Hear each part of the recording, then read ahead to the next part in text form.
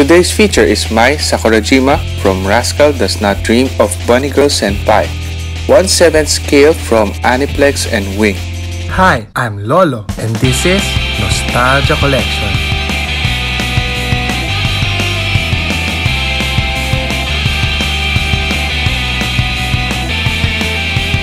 We'll find out if this collectible is worthy of being part of your collection. For this review, we take a look at overall collectability as well as the ability to spark nostalgia. But before that, join me in collectible nostalgia by hitting the subscribe button.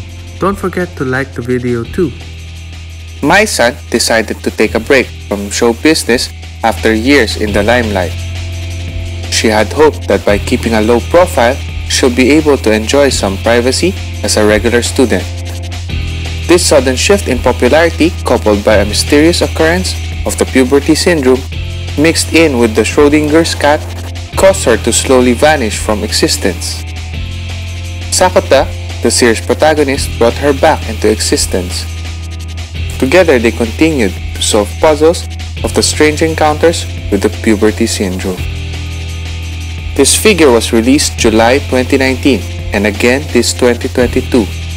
It stands 25.5 centimeters tall at 1:7 scale. The figure looks beautiful. Her pose looks great. Her stance is quite balanced.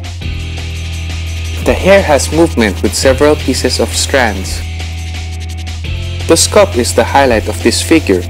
Under good lighting conditions, you will definitely see the depth and beauty that makes this figure very special.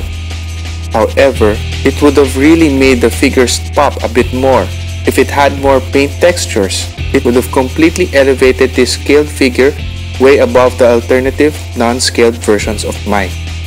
Her face, on the other hand, is well done.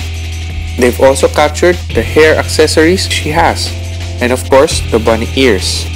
This is still widely available in stores. You can also try the links in the description below.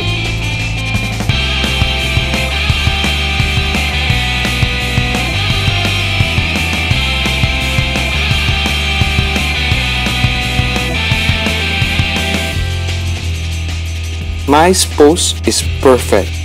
It simultaneously presents Mai's attractive figure as well as the moment she decided she wanted to be seen even for a bit, even going to the extreme of wearing a bunny suit.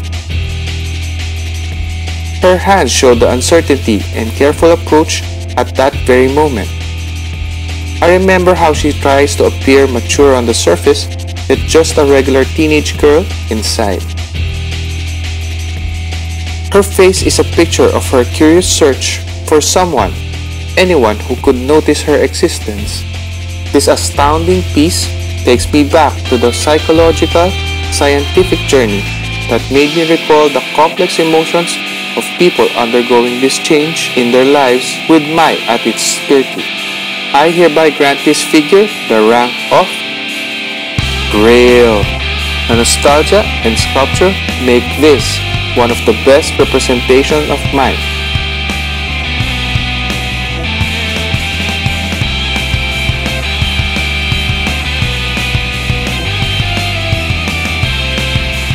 Keep your eyes open and fully crush on Mai.